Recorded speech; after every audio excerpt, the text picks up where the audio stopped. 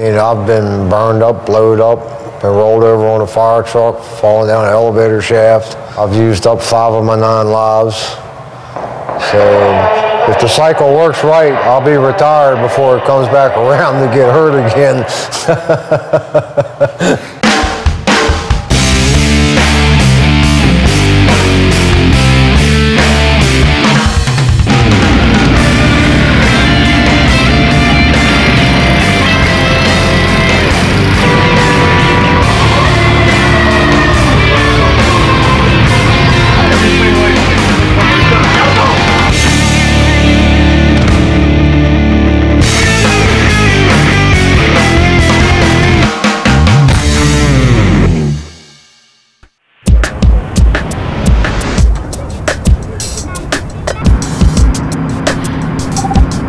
Welcome to Rescue Squad 1, serving the nation's capital since 1925.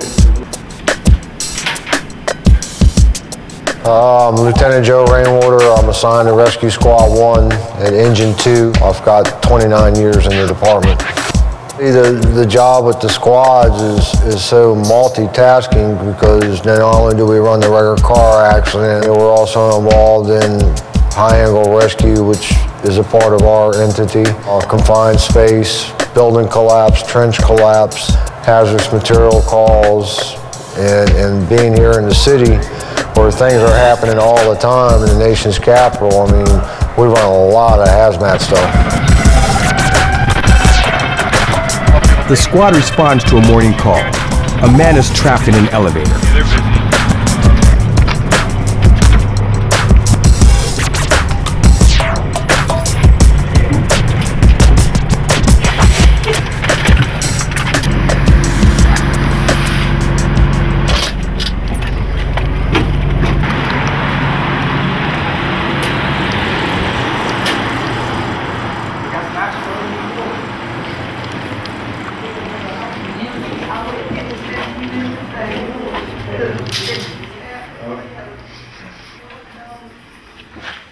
Hello.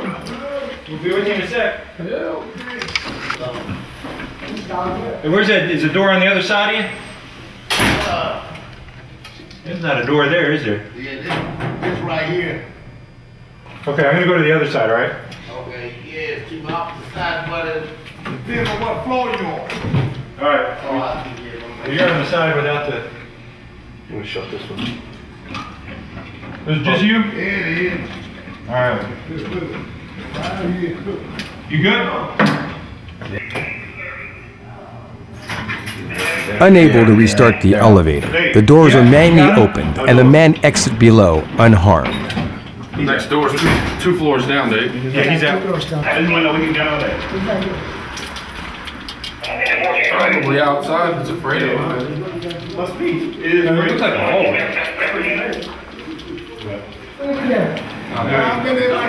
It's the repairman that's off on top of the car, okay? Thanks a lot, guy. Thank you.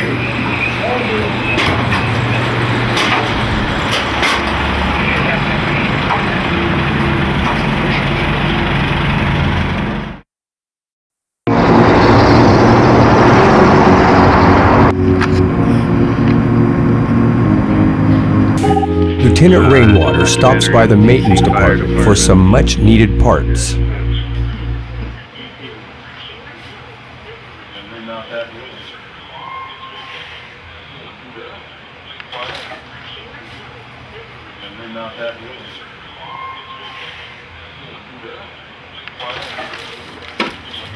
Hang on to that in case somebody needs In case squad 3, squad 2 needs it.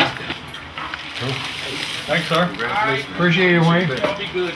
You got any fuel too? Didn't show up.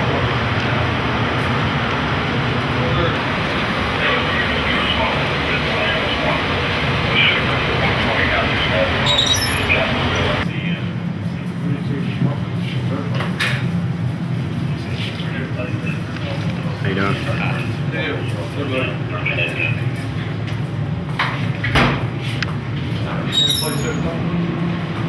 Yeah, looks good. Okay. Van Hall, report to Chinatown.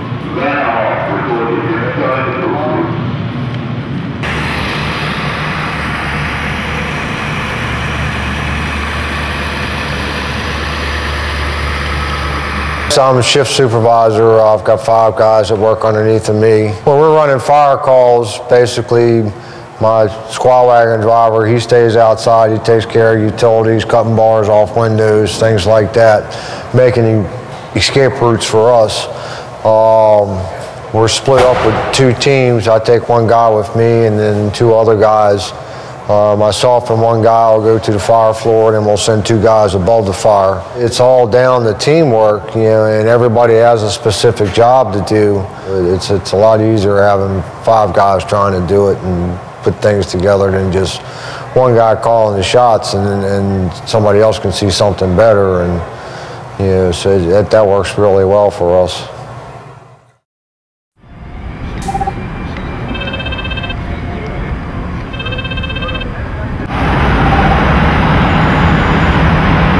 My name is Bill Rim.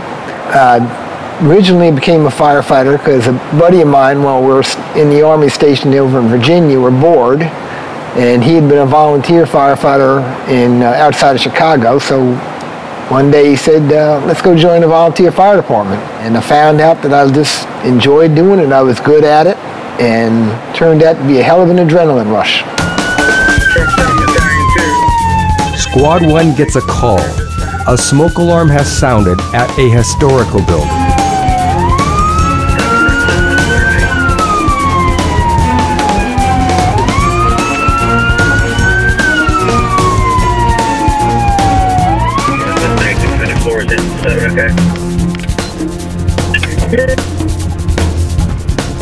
Truck 7 got the vent with truck 13, truck 7 okay.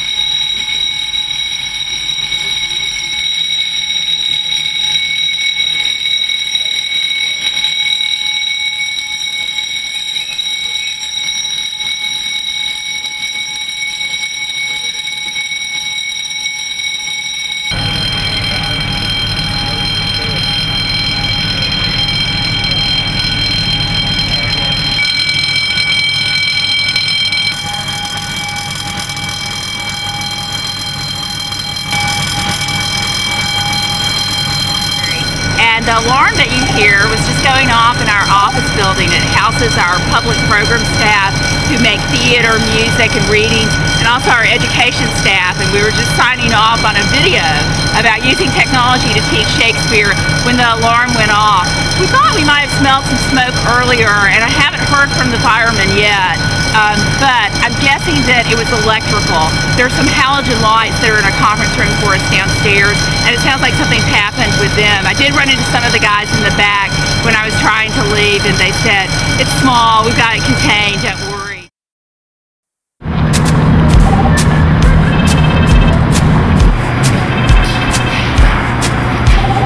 It wasn't, I think, until I got to Engine 10 that the more memorable experiences started happening. And when I came here, experiences so outlandish that things you'd never see, never that you'd see in your life. And 2 summers ago, we received a call one early Saturday morning to go to GW Hospital and assist surgeons. That's all they asked us to do. No explanations, no nothing. They brought us into the emergency room, into one of the private rooms, and there was a gentleman in there with a sheet covering his body, and as soon as we walked in, he actually pulled it up over his face so we couldn't see his face. And the nurse came over and said, can you do anything for this? And she lifted the sheet up, and for some unknown, God-forsaken reason, this gentleman had taken a 5-pound plate that you use for weightlifting and pushed one of his testicles through the hole. And because of that, it swelled up probably the size of my fist, maybe almost double that size. And we spent 2.5 hours cutting a metal plate off of a gentleman's testicle. Probably one of the most outlandish things I've ever seen in this job. And just when you think you've seen everything, someone does something even more outrageous.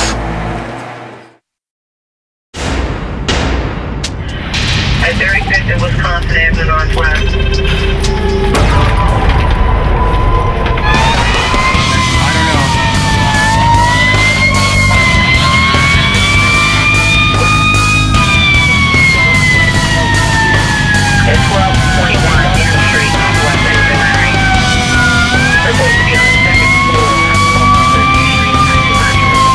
A fire has broken out in a Chinatown restaurant. The battalion is on scene.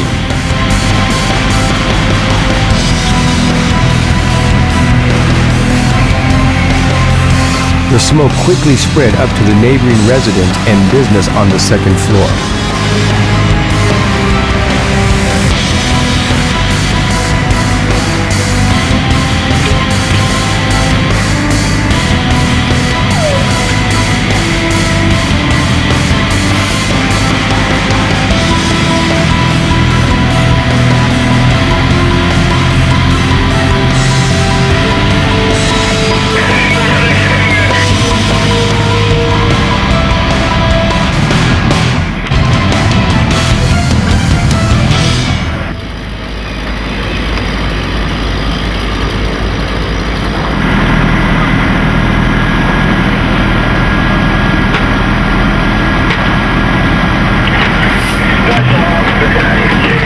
An apparent grease fire in the kitchen may have possibly started this fire. Only an arson investigation will prove the cause.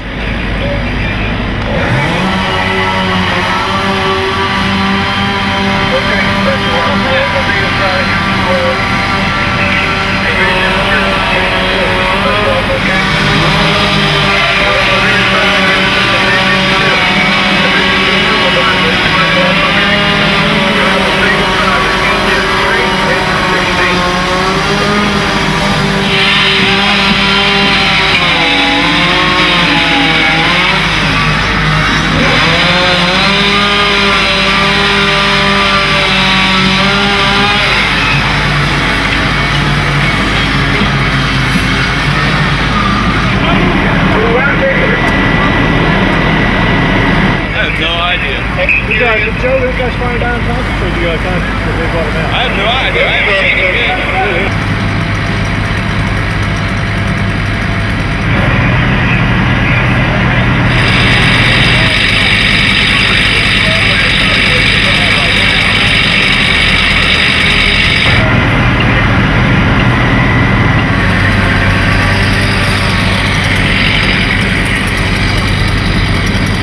I thought we were going 2 alarms, but I looked at the sound of it, so I figured we'd come down.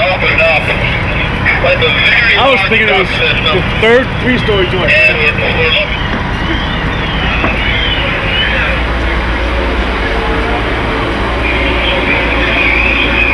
One of those eggs over there, please. Yeah.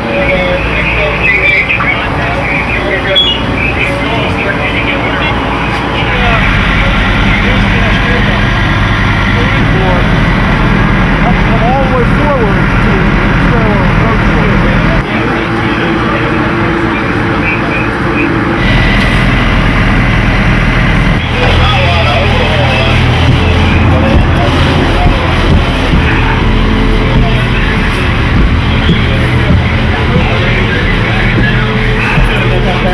Huh? What?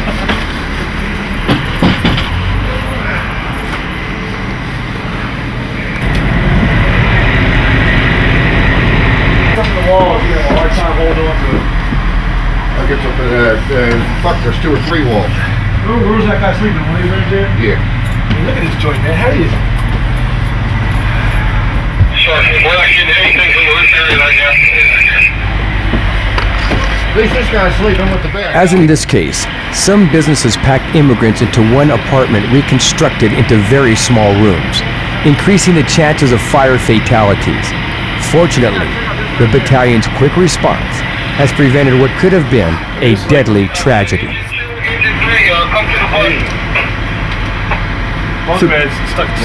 Surprised somebody didn't die. Well, had this been 3 stories all the way back, and then instead of 1 story back there, you probably would have. Joe Remar said that guy was asleep up here, Phil. Right? You block up all the rear walls, all the rear windows on the alley side are all blocked up. Which would be a good exit point. Well, obviously, it'd be a good place to get a rescue, but I mean, it's kind of hard to get up on a ladder with a sledgehammer to open those up.